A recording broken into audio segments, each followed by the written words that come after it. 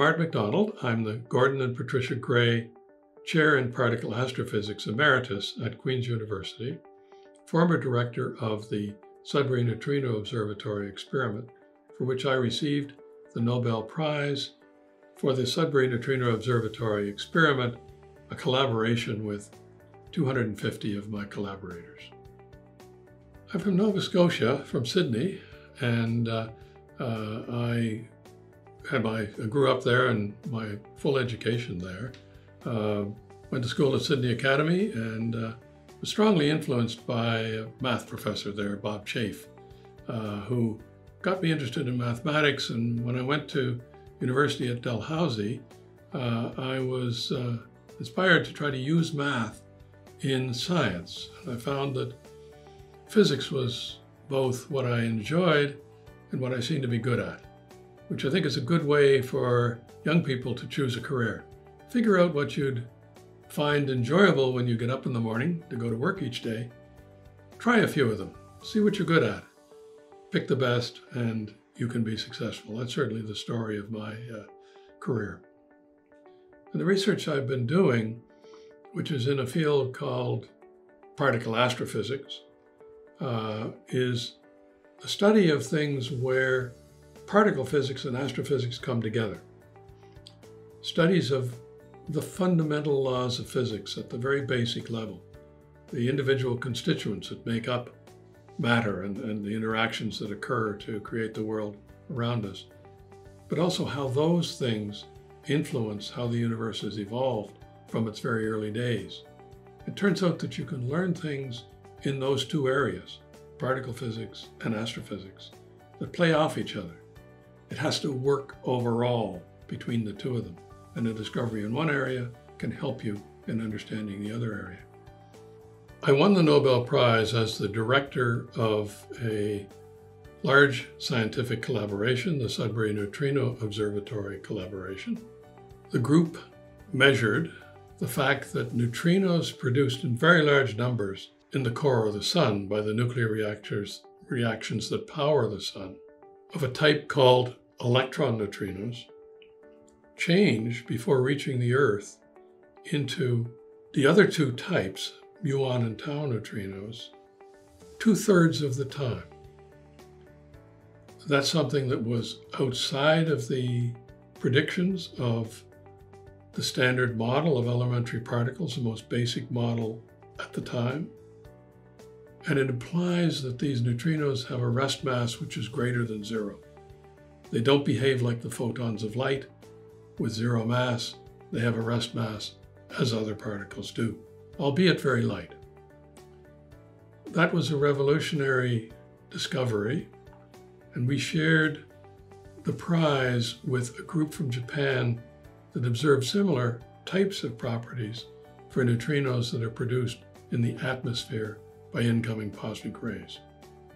I didn't expect to win a Nobel Prize. That's something that's beyond anyone's expectations, especially when I met some Nobel Prize winners. I was taught by Richard Feynman and Rudolf Mossbauer when I was at Caltech. On the other hand, I did find that I really enjoyed doing science. And so I hoped when I embarked on this career that I would be able to have a productive career, would be able to make contributions in science. And that was really my main motivation throughout. And that's the main thing. You don't start out your career thinking, I'll only be successful if I win a Nobel Prize. By no means. In fact, our collaboration, I think, we're satisfied most by having made a discovery in physics that makes a change in how we perceive the world around us. The Nobel Prize is very nice in that it gives you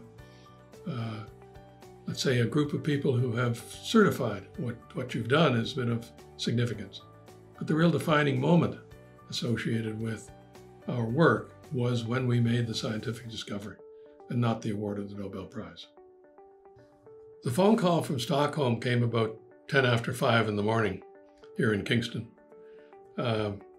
My wife grabbed one extension first and was about to say, "What do you mean calling us at this time of the morning?" She actually, this is after she determined that it wasn't somebody telling us there was a problem in the family. And I managed to recognize the Swedish accent before she could say anything, and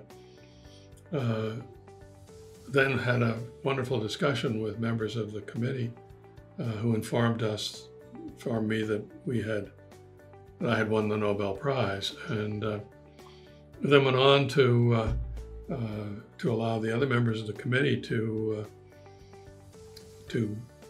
congratulate me and so on. The final member of the committee is a fellow who I had known previously, who's a big hockey fan as I was, and I am, and he reminded me that when we had spoken a couple of years before, we were discussing the NHL, and particularly Matt Sundin, who was the captain of the Toronto Maple Leafs, a team that I've followed since the 1950s. So I told him that I wished that Matt still played for the Leafs because they weren't doing very well at the time.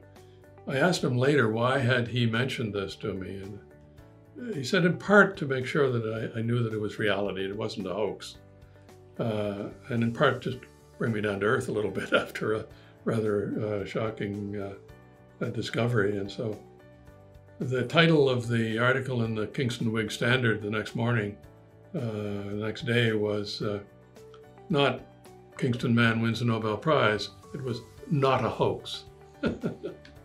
So, and it was another commentary on a blog, I believe, that said, "Typical Canadian, learns he wins a Nobel Prize and all he wants to talk about is hockey." Nobel Week in Stockholm is a tremendous experience. The whole city really goes out of its way to play host to the winners and people with them. But it was great. We had a party in Stockholm. You meet the king and queen. I sat at the banquet between the two princesses. My wife sat between their husbands. Wonderful people. Everything is done at a very, very high level of decorum and pleasantness in terms of the interactions between people. Everyone who went had a wonderful time, and so Sweden really knows how to throw a party, no question about it. Well, winning a Nobel Prize does change your life. I had 1,500 emails in the first day, television interviews, immediate requests to come and speak around the world. I made certain that in the first year, I went to the majority of the 13 institutions in Canada, the UK, and the United States, where we had collaborators on the project, in order to make sure that the institutions felt included in this, and that everyone's contribution was well recognized. I've been trying to represent Canada well in the international scientific community. I've been trying to represent science well in the overall makeup of how we carry out our lives in our various countries, particularly Canada. I've served on several committees, and so it's a big responsibility. And I've been trying to carry it out well. I've had advice from previous Nobel winners in Canada, or from Canada, like Dick Taylor, who is originally from Medicine Hat and won the Nobel Prize as a Stanford professor. And he said, everybody will think that you're an immediate expert on everything. You're not. And I've tried to take that to heart. I don't attempt to deal with anything that I haven't experience in. But nevertheless, I think there are areas where I do have experience, and perhaps many years of experience can be judiciously brought to situations where the government or others want a perspective. And so it's a daunting experience to represent your field well, but it's very enjoyable as well. We've had wonderful hosts around the world. Before COVID, I was on the road almost 50% of the time. At the beginning, tremendous media coverage, and now still many requests to do presentations around the world. Well, I think perhaps what's interesting about my story is that I come from a small city in a small province. There wasn't anything particularly exceptional about my upbringing. I had a very good upbringing with lots of encouragement for education, but a lot of people have that. I ended up finding a wonderful group of collaborators throughout my career. Very important for everyone, no matter what you're doing. Getting along with other people, being able to accomplish more with collaboration than you could individually is very important throughout anybody's career.